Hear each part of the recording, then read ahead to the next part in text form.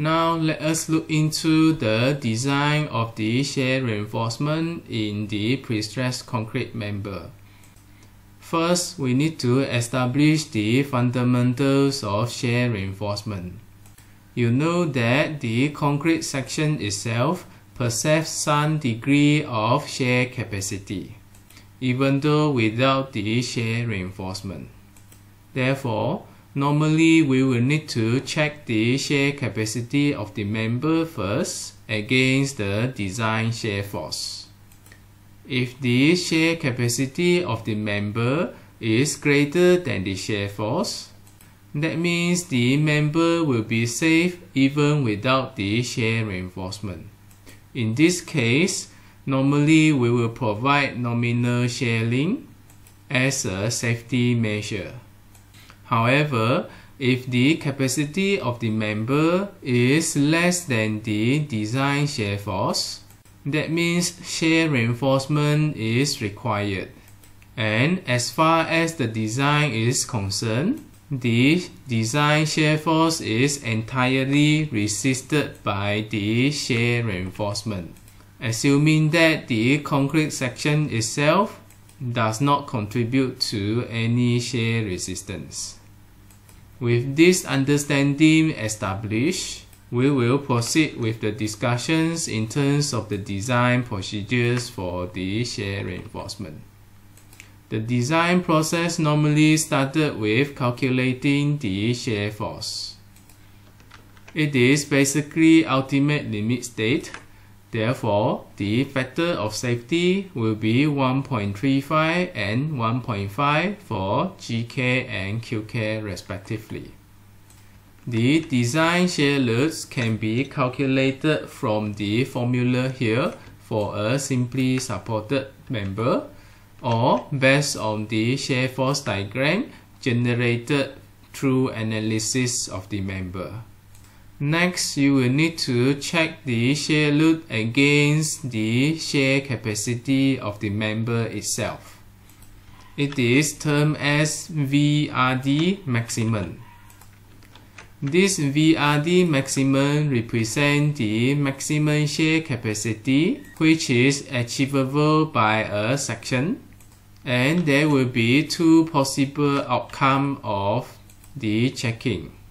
If you find the shear load is actually more than the Vrd maximum, that means that the maximum capacity achievable by these sections is still lower than the design shear load.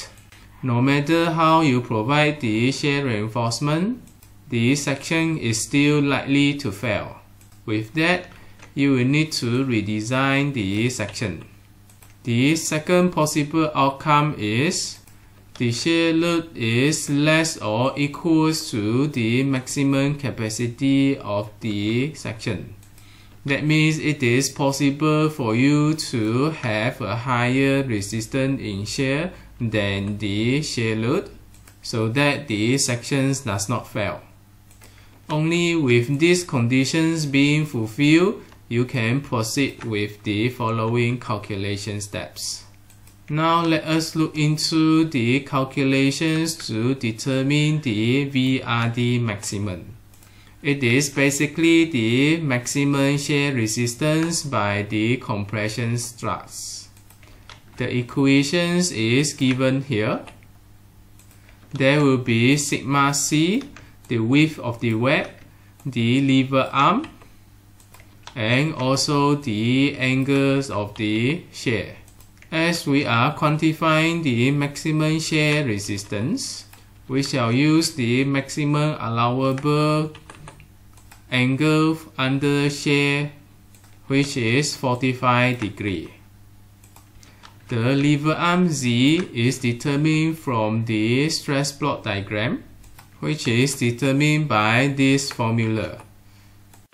This stress plot diagram represents how do we obtain the lever arm Z. The BW here represents the width of the web, and sigma C here represents the maximum stress in compression strut. It is obtained based on this formula, where the alpha CW can be either of these three equations, depending on their range of R. The R here is determined by this formula. It is obtained by dividing the sigma Cp with FCD. Sigma Cp represents the stress due to the prestressing force, as calculated by dividing the total prestressing force divided by cross-sectional area of the beam. The stress calculated needs to be less than 0.2 FCD.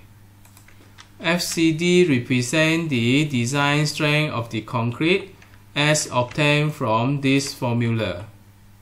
It is basically by dividing the FCK, characteristic strength of the concrete, with the partial factor of safety of the concrete, which is 1.5.